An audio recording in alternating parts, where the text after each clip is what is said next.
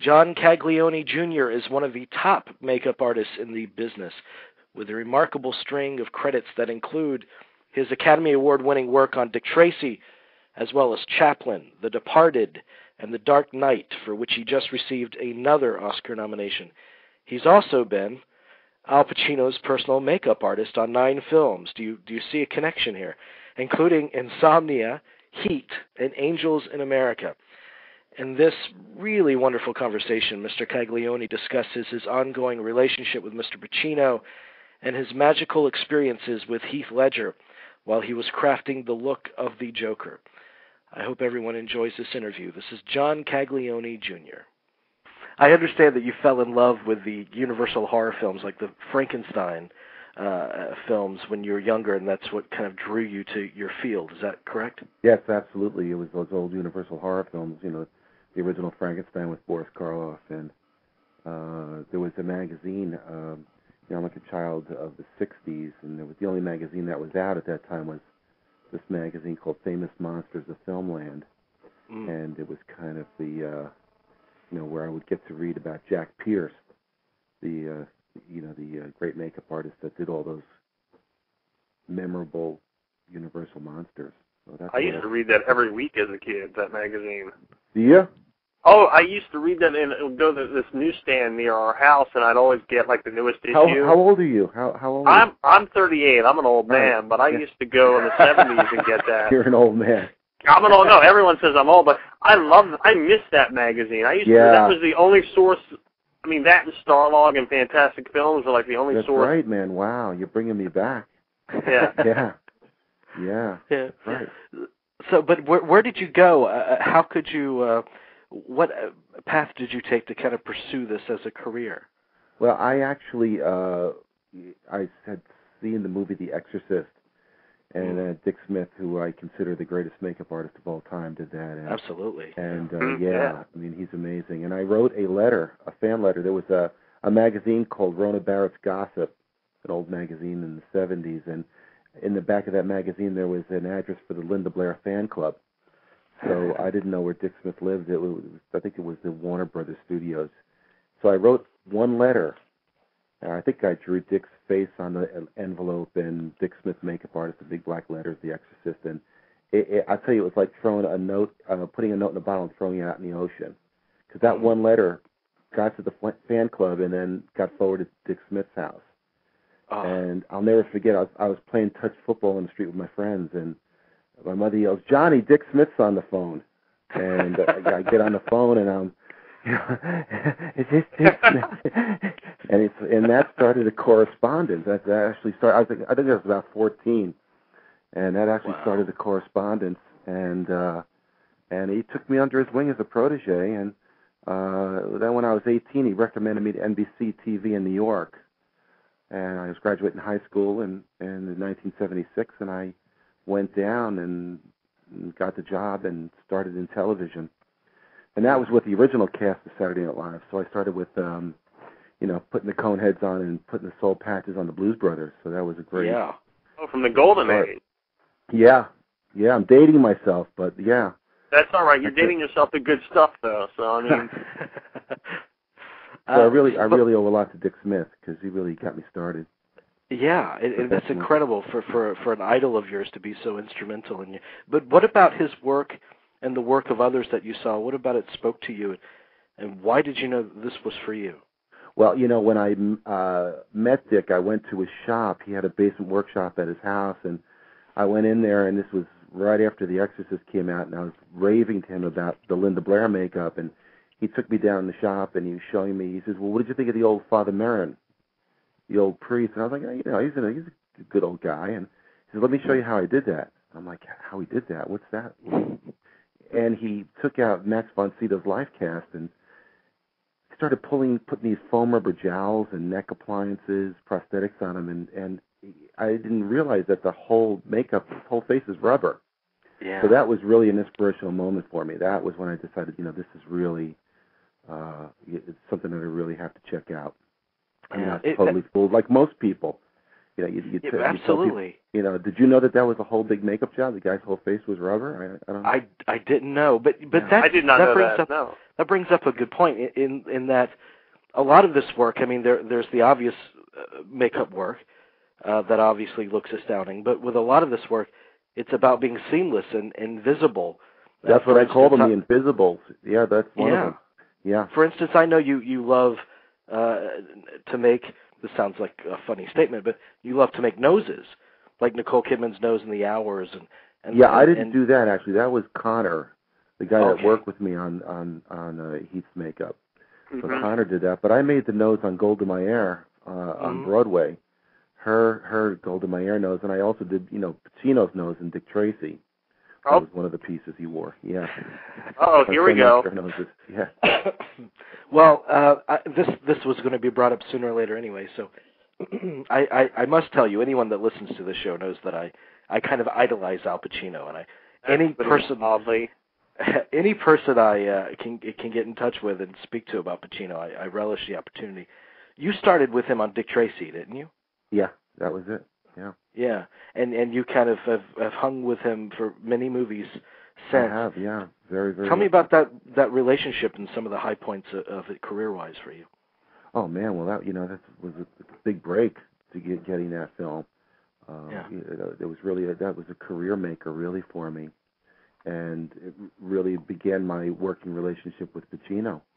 So that was really an incredible experience. It was really good working with Al because he would come to the shop where I was designing the prosthetics, and he would actually do Big Boy with me, and he would actually do the voice, and I would sculpt on his life cast while he was over my shoulder. He could make the nose a little bigger, and maybe we can try a chin and do things, and it was a real collaborative. I mean, I was nervous wreck being around the guy because, like you, I'm a huge Al Pacino fan. Yeah. And I think it took me like 4 or 5 movies to kind of calm down with being with Pacino. Look what you did to your pretty tuxedo. Big Boy, ain't we pals? No pals in this business, Lips. You taught me that. Sign it. The deed to the club, Ritz? That's right. I'm going into show business now. Get dirty, Lips. You need a bat. Not the bat! Not the bat, Big Boy! Not the bat! I would never have calmed down. I would have been nervous. Frightened for the whole time. I mean, Michael Corleone. I mean, no. I was just a nervous wreck. I mean, my hat's off to you. Yeah, no. But you've been on some incredible film sets of his and others, obviously, like Heath and. Oh man, So what are some of the most memorable kinds of experiences you've had with directors on some of these and locations and. Oh, well, you mean on Heat a little on that film? Yeah. Well, sure, on Heat, of course. Sure. Well, I had just moved back to New York. I kind of gave up. I used to have a shop in Hollywood, and I'm married, about 28 years. I have a couple kids, and we're New Yorkers, and we moved to L.A. to do Dick Tracy, and I wound up getting into the union there and staying there for about 6 years, and we kind of got homesick, and I moved back to New York, and I actually came back to really no work. It was really, really like starting my career over again. And I got lucky. I landed the job on Saturday Night Live again in '92 with the cast with Chris Farley and Adam Sandler and those guys. And I did that show for about a year and a half. But it was like I was starting from ground zero again. I was actually like we were almost broke, starting over. And it was kind of cathartic in a way, just to kind of, shake off Hollywood and get back to reality and get back to New York to our families. But I was really struggling. And out of nowhere, I got a phone call. I had done a film years ago with Michael Mann called Manhunter, and also did The Insomnia. I love that film. Yeah. And out of nowhere, I get a call from Michael Mann's office saying, "Hey, would you like to do this movie Heat?" And it saved me. It was like really like I'll do Heat, and it was a chance to team up with with Al again, and that film really saved me and put me back on track. So, big shout out to Michael Mann, who is a great guy to work for, and makes you really work and brings out the best in everyone. Makes you really do your homework, and you really have to do your background and all your research, and just makes you a lot better. So it's one of our great storytellers. Oh, isn't he? It's amazing. I mean, Heath's an epic. I think Chris Nolan said he really kind of patterned The Dark Knight, some of it after Heat. I'm not sure, but I think that was one of his inspirational films, Christopher Nolan. Mm-hmm. Yeah. Before we talk about The Dark Knight, because I'm definitely excited about talking about that with you, there's an early credit on your resume that I wanted to touch upon real quick, and we're doing a 2-hour kind of retrospective on the Friday the 13th series. Right, all right. In 2 weeks.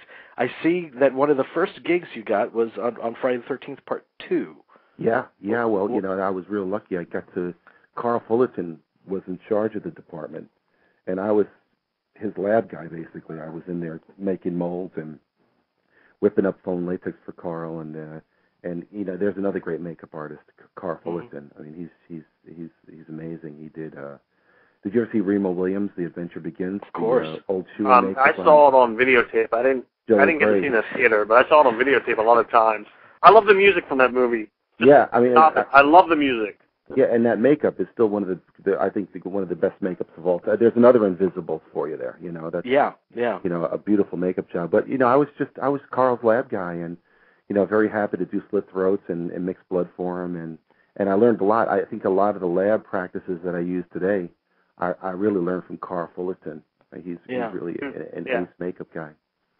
Going from there to Dark Knight, can you assess your growth as an artist? How do you think that you've grown? Oh man, God, I don't know. That's the great thing about the business is that you just never know what's around the corner next. Yeah, it's kind of the fun part as far as growth. That's a tough one.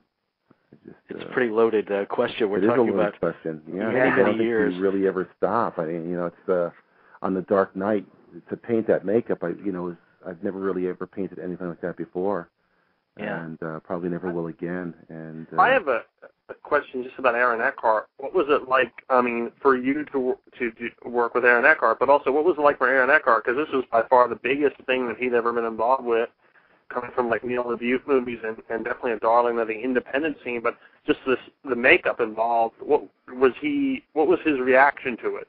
You mean to Heath's makeup? No, you're talking Aaron about Eckhart. Toothpaste. Harvey Dent, Toothpaste. Yeah. Well, first of all, Heath was my main guy, so I really didn't deal with except to say hi to him in the morning and kind of hang out with him in the trailer.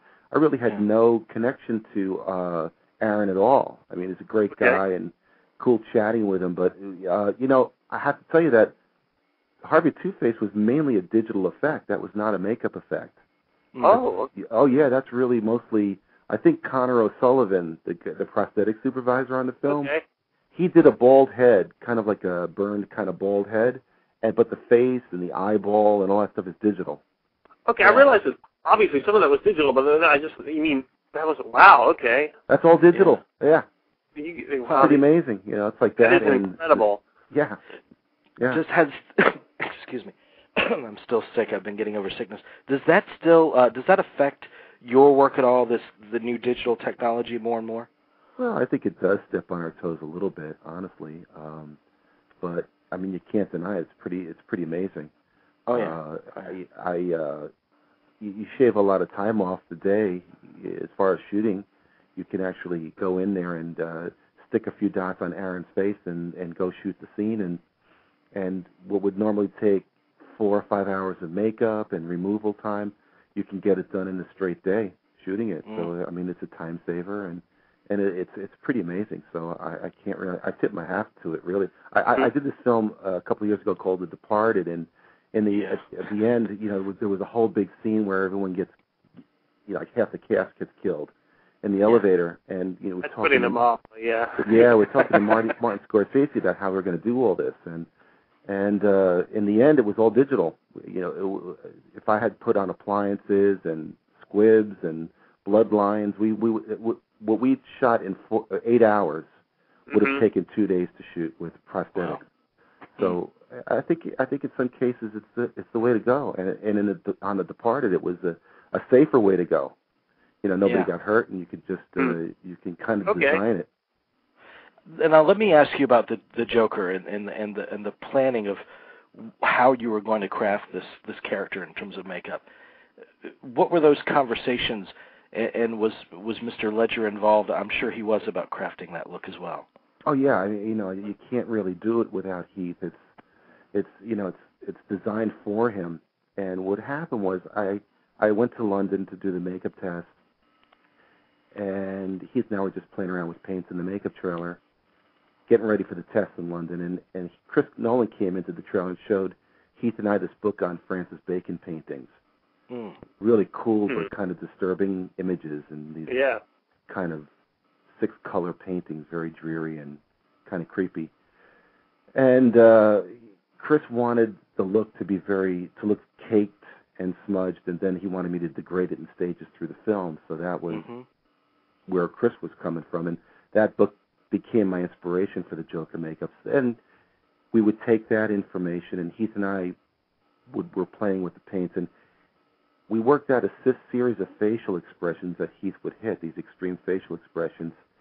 He would crinkle up his nose and wrinkle up his eyes, and while I painted the colors over these extreme expressions. And it created this kind of cracky, textured look.